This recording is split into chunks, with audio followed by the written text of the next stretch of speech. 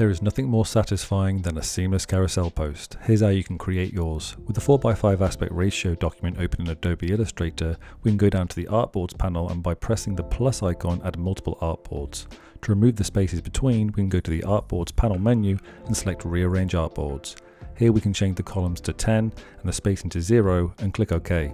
Now it's time to add all of our branding assets to create our seamless design. First up is our base color. My advice here is to be creative as possible, really showcase the application power of the brand identity you've created. It's time to wow your audience or your client. I like to scale up the important mockups directly on the fold to tease the viewer to swipe through and increase that engagement. And when you're done, go to View, Trim View to remove everything outside the artboards.